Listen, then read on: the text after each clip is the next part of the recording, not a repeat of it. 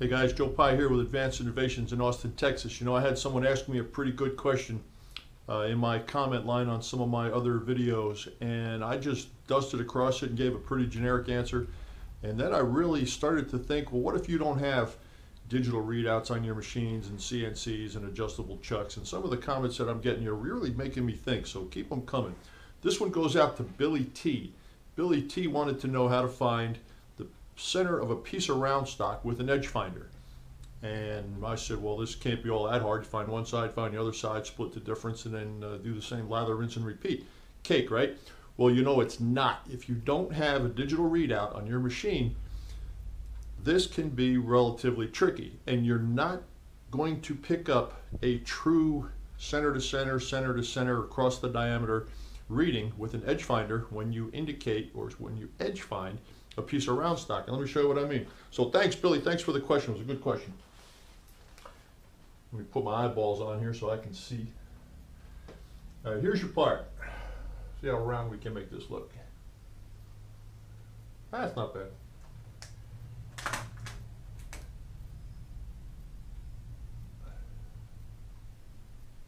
There's your center that you're looking for.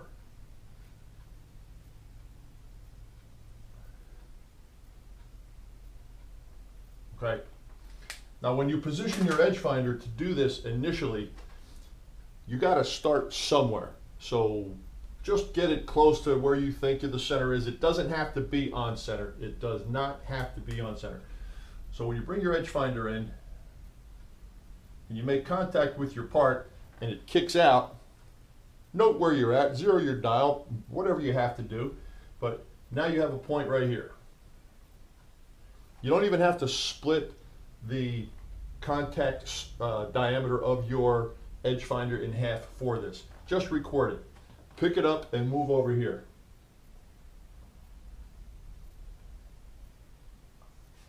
Okay, you have this distance now because you just found that distance. Now you're worried about it being on center? It doesn't matter if you're on center because you have distance from here to here, and if you know what that distance is, well, you split it. And now when you come in to find this axis, now you're on center. So when you solve for an edge finder on a round piece, the first piece you're going to pick up is going to be a chord of a circle, not a quarter, a chord, a segmented section of the circle, not across the diameter. And then the second leg you're going to pick up will be across the diameter. So it's going to be basically a cross. First one is a short leg, split it. Second one should be right over the center. And once you find this dimension out, then you can find this.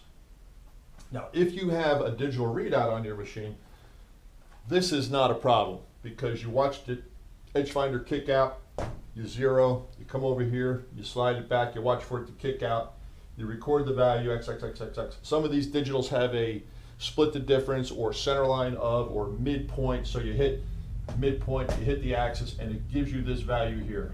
Shift over, do this leg, not a problem. But think about this. Your edge finder here is the one that's sitting still. Although it looks like it's coming for your part, the part's actually coming for the edge finder. So when you pick this side up, the part is moving in this direction. Moving, moving, moving, kicks out, great, got it, record the number. Okay, when you put the edge finder on this side, now you're pulling the part into it. So now the part is moving this way. And guess what? Ba, ba, ba, ba. Mr. Backlash is in there. So you're wondering, okay, well, you can't do both sides in the same direction. How do we do this? How do you know what to do? Well, this dead zone right here, the backlash zone, is a value that's probably pretty solid on your machine. And if you know what this is, you can factor it into the dimensions that show up on your dials. Now this gets kind of iffy, and if I really wanted to find the center of a piece of round stock, I wouldn't be using an edge finder.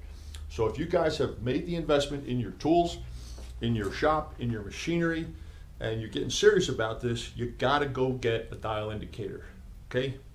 Bite the bullet. Buy a good one, Brown and Sharp, Starrett, Mitutoyo, whatever you can find. Buy a name brand, treat it like the Paris Hilton of your toolbox.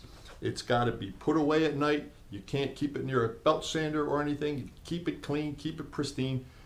Put it away when you're done using it. Make the investment, because if you're going to do stuff like this, if you're going to pick up holes, if you're going to pick up diameters, it's a whole lot easier with a dial indicator, in my opinion, if you don't have a digital readout. And a dial indicator is a whole lot cheaper than buying a digital readout.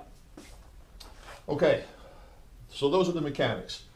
Get close to center, pick up one side, pick up the other side. Now I am going to go over what to do with Mr. Backlash here so that everything, the lights go on and everything's perfectly clear. Okay, left side, right side, center, front, rear, you're home. But if you had an indicator, it would be better. All right, let's talk about backlash. It's a term that everybody hears, and I just assume that everybody knows what it is, but maybe you don't. I don't know. So let's put it up on the board and show you exactly what it is. Underneath your table, in both directions, X and Y, you have a big piece of Acme rod, and as you turn your dial, on my mill it's 200 per revolution, 5 equals an inch. That rotates. It doesn't move, but it rotates. So let's do a cross section up here. Real primitive.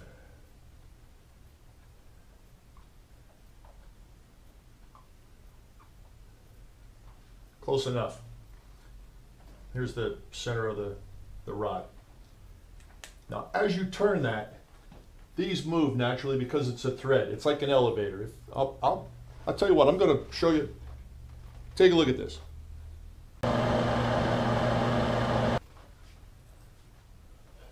Okay, now you know what that looks like. These are constantly shifting back and forth as you turn that wheel. It's not that the wheel doesn't turn the screw, it's that the screw has a moment of air before it makes contact with the other side. So this is the screw.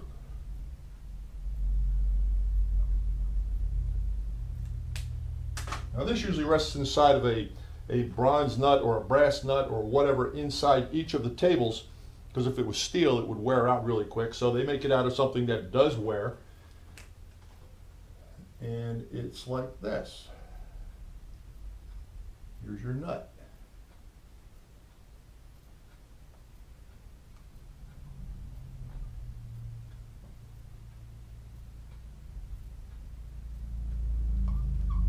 All right, there's your nut. So which way would this be going? The nut is on the table. So let's say this is the table. I would say in this example, we have contact, which means the table is being pushed that way.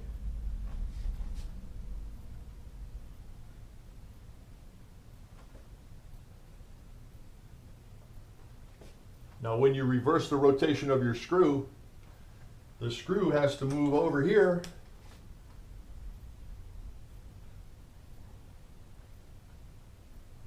before it makes contact with that other side of that nut and moves the table this way.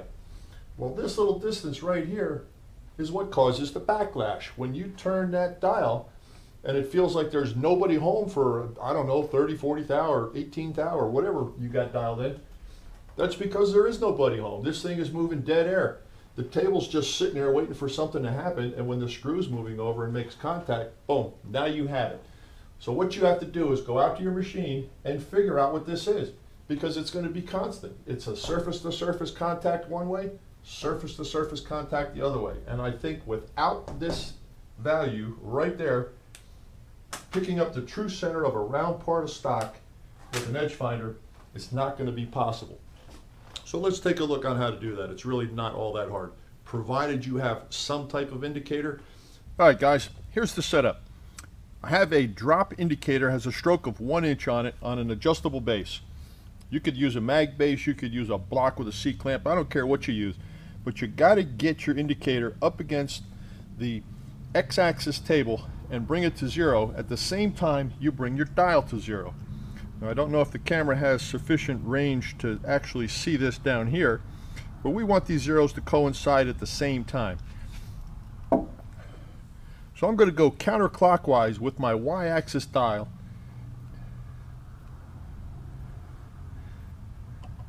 And I am going to go clockwise until that drop indicator hits a 0. Alright. Now with the drop indicator on 0, with the y-axis dial clockwise on 0, and I can tell you that my digital readout is looking at 0, we have a relatively good starting point for this exercise. Alright, now go beyond your 0 clockwise with your dial. About 30, 40 thou, it doesn't matter. I would say, let's go at least 50 thou. I don't know how worn out some of these machines are out there, but let's go 50 thou. Now on the way back, my dial goes about 18 thousandths before I feel resistance. So I'm going to turn my dial counterclockwise now until the indicator comes back around to 0.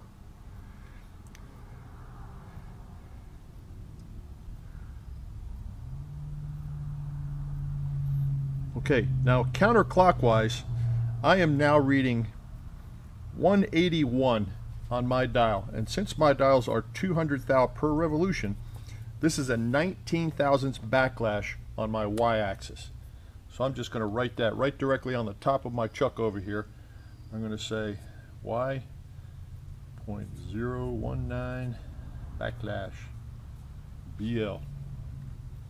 Okay, let's try it again and see if it repeats. Clockwise, 0 on the dial, 0 on the drop indicator, 0 on my digital readout. I am going to push the table continuously clockwise with the y-axis crank. Now I am reversing the y-axis crank counterclockwise, coming back looking for 0.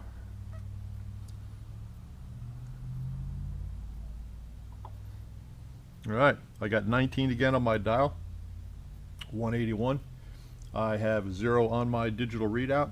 I can trust that my y-axis backlash value is 19, but it's 19 today. It doesn't mean it's going to be 19 5 years from now. So depending on how much exercise your machine gets, how often you oil it, how often you clean it, whether or not you've had an earthquake or a tsunami, check this once in a while and make sure that this is staying straight. If you have a technician that can come in, some of these are adjustable, some are not. You have to actually replace the nut to get that out of there, but some of these are adjustable, so if you can adjust it and keep it tight, wonderful. But don't keep it so tight that it causes friction in both directions and wears out. So the backlash does afford a little bit of convenience that way. Now the x-axis is done exactly the same way, but you're going to have to secure your indicator in your collet somehow or use a different style of indicator. Let me show you what that looks like, and I'll show you a nifty little attachment that you should buy as well.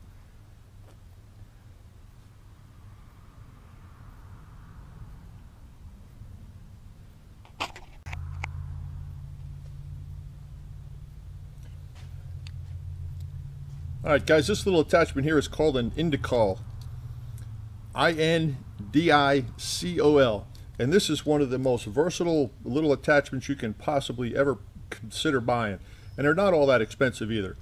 It's just a simple C-type clamp down here with a little lead screw that comes in and out. You can put this on a drill chuck. But what I like about it is it fits right here on the quill. And boy, when you're sweeping a hole, there's nothing better than to have something that just absolutely makes life easy. This is a Brown & Sharp best test indicator, about a 30 thou range on it in half thou increments. There's a dovetail on the back, that's the top, dovetail on the back, and there's a dovetail on the front, so it affords you a variety of different clamping positions. Now this little guy here is where the dovetail bites onto. And you can see how easy that would be for indicating something round. It truly is a blessing. But let's do the x-axis exercise here by just using the vice jaw. I'm going to reposition the camera for a second, so hang in there. Okay, forgive the angle of the camera.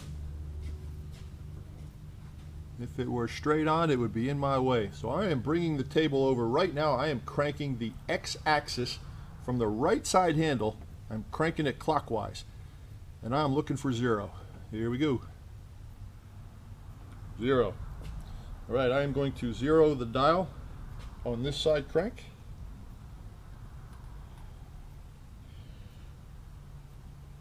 And just for my own purposes, I am going to zero my digital readout, which is off camera. All right, counterclockwise backing off. I'm going to check that the indicator and the dial coincide at 0 at the same time. All right, we have 0. Now with this one, with a 30 thou indicator, 15 either way, you can't go 50 thousandths past, or you're going to end up with a real problem. So let's take it as far as you can. I'm going to take it to 15, and now I'm going to turn my x-axis crank on the right side of the table counterclockwise until that needle comes back around to 0. Now if you see it's starting to sputter, I'm tapping on the dial with my finger ever so gently.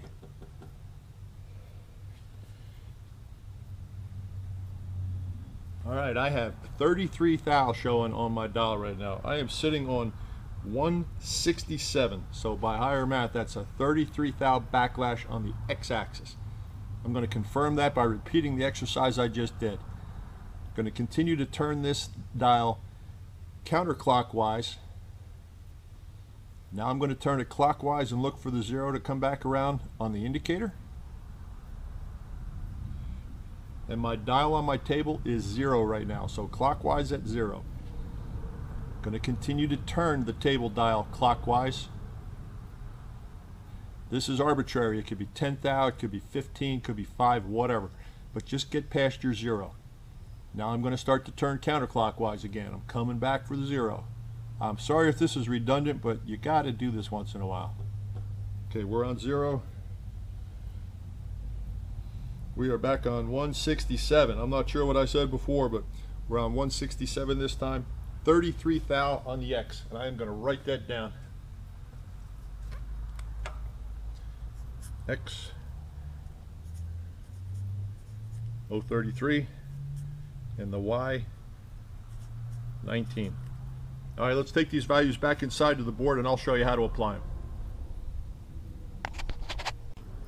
Hey guys, here's a handy little trick for you. Once you find a location on your part or on your table that you like, put a couple pieces of masking tape, one on the bed, one on the cross. Line them up, put some index marks on them with a Sharpie marker and write your little zeros. My note right there, RSCW, means right side dial, turning clockwise. This was 00. Handy little tip.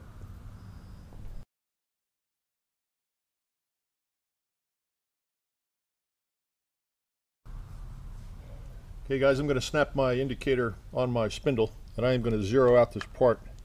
And for those of you that are paying attention, I changed the diameter of the material in the machine to a 1 inch, just so I can validate the numbers that I get and probably better illustrate what's happening with the backlash.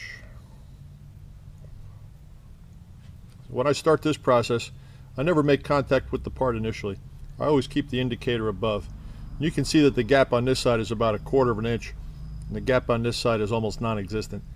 So I'll come over here and move it to about 1/8 of an inch. Look for about the same on the opposite side, and I'll do the front and the back the same way. As soon as I'm happy that we have a relatively consistent gap, I'll bring my indicator down and make contact with the part.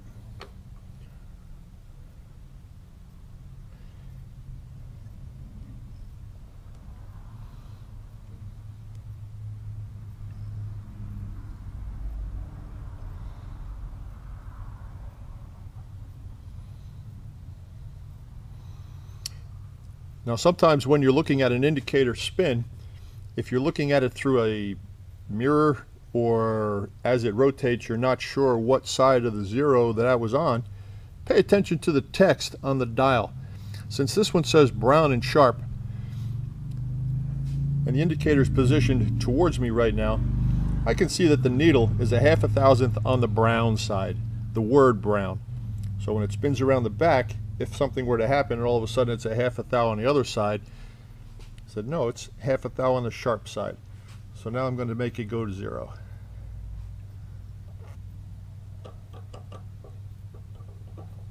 Zero, 0, 0,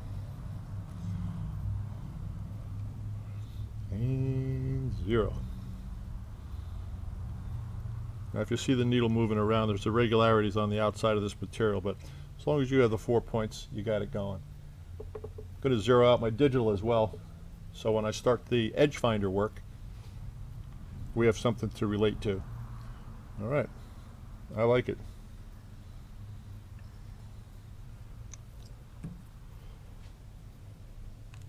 Before you start your edge finder work, unlock the locking rings that secure the dials on your X and Y cranks. If they're really tight, like I like to make mine, when it comes time to unloosen them, you could have a potential to shift the location of your table and mess things up. So loosen them up before you start your edge finding.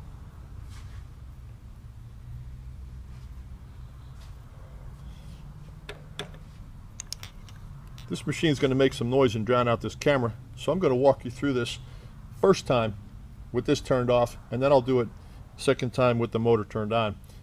May or may not be on camera, but I'm going to walk you through it. Now we're not going to start over the center of the part. Just going to eyeball it and move off. Right now I know by my digital I'm 72 thousandths off center on my Y. Move your edge finder over to the opposite side of your part and dial it in until it kicks out like you were indicating a piece of square stock. At this time, zero your right hand dial. Back it off. Force the edge finder to jump around. Get close to your part. Watch for it to kick out. When it kicks out, double check your dial and make sure that your dial is on 0.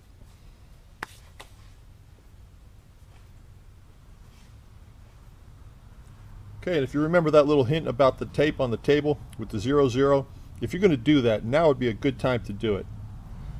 So that's what I'm going to do. I don't know if you can see me doing it down here, but I'm putting it on the table right now.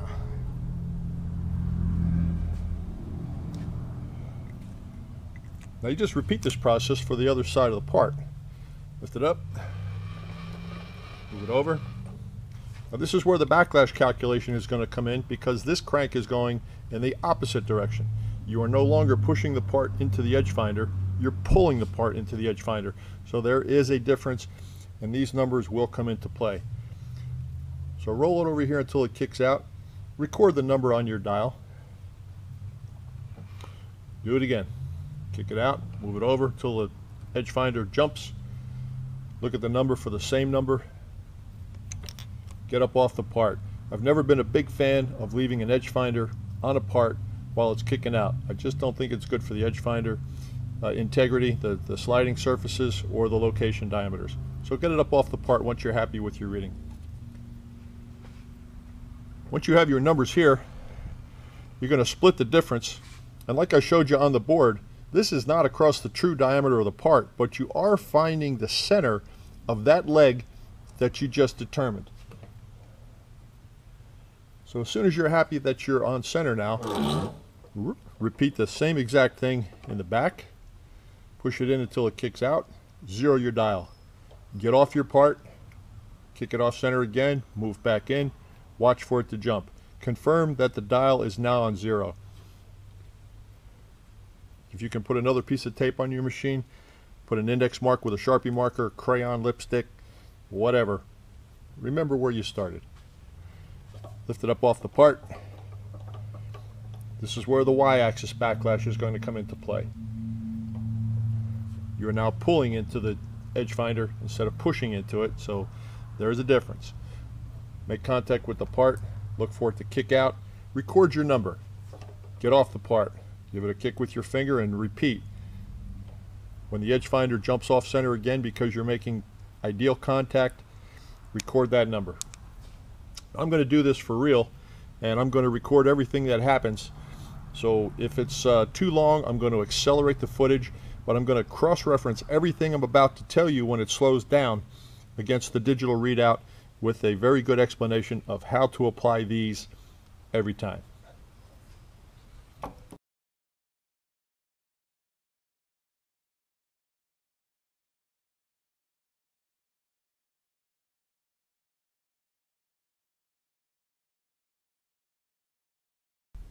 All right, guys, well, that was quite an exercise, and I'll tell you, once you have a digital readout, you kind of get lazy and you forget about these grassroots skills. So, Billy T, excellent question. You actually got my brain going, and I lost some sleep last night over this because I really didn't have an answer. If somebody would have said, okay, right now, $64,000 question, what do you do? I would have said, well, you know, don't let the backlash get you, which is exactly what I said, which is why I'm posting this video, because it bothered me that I said that.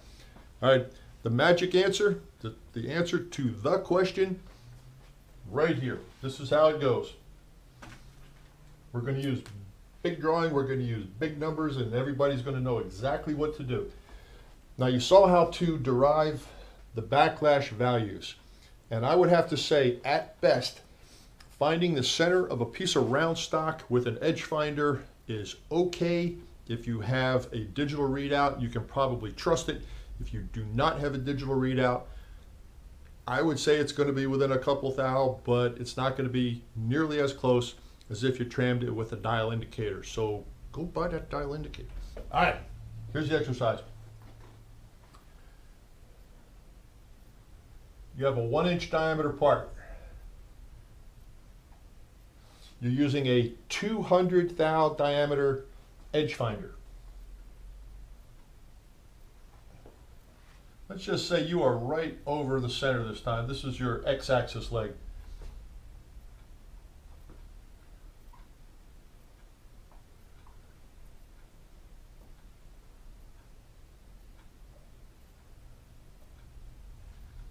We know what it's going to be center to center. It's going to be 1 inch plus radius plus radius. It's going to be 1 inch, 200. Now, if you were cranking the table to move from here to here, you're going to end up on 0, right? If your dials are 200 thou per, it's going to be 6 full cranks of the table to move it over here. So it would be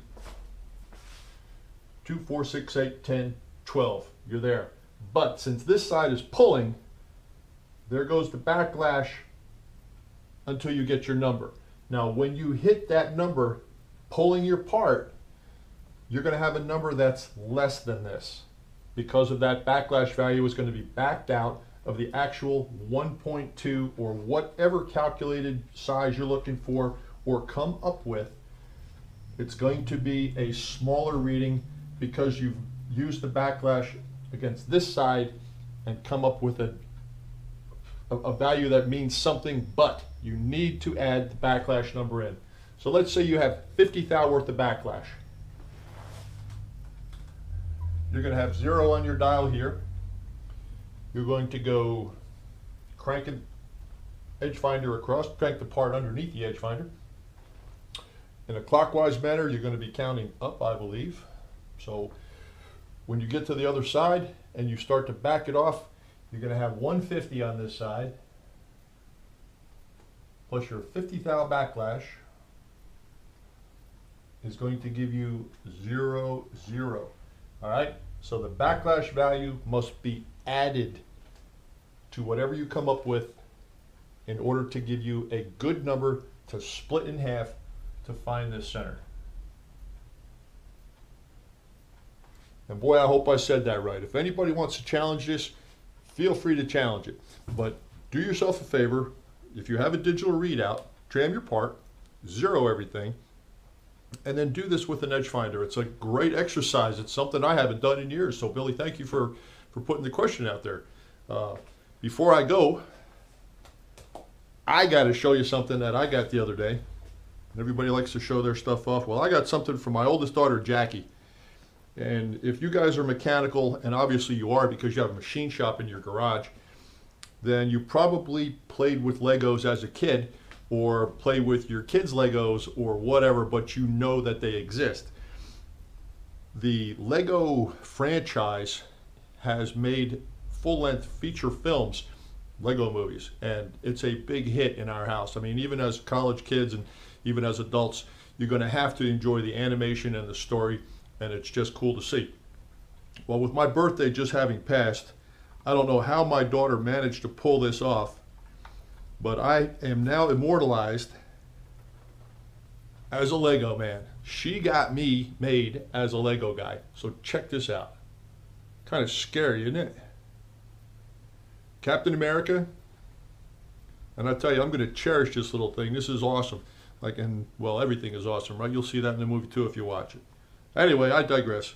That was a birthday present from my daughter. Jackie, thank you. That was a great present. Made me smile and will make me smile for a long time. Anyway, I hope this was clear because I'm going to be chewing on it for a while because it's really still not all that clear to me. But add the backlash into the values, whichever XY value you come up with. Add it in, split it. You'll find the center.